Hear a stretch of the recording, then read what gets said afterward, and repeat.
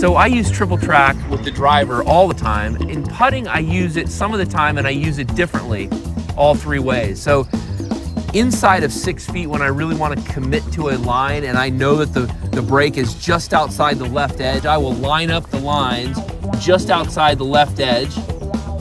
I'll stand behind it, make sure it's lined up correctly. I can see that it is.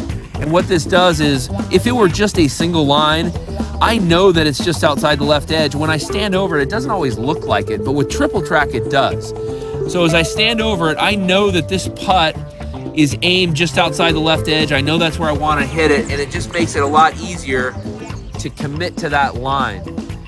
As I get further back and there's a lot more break, I keep the lines at the hole, but I set it down where there's only white on top. And actually what I'm doing here now is I'm checking for the roll as I putt. I just want to see and use it as feedback for how well I rolled the ball.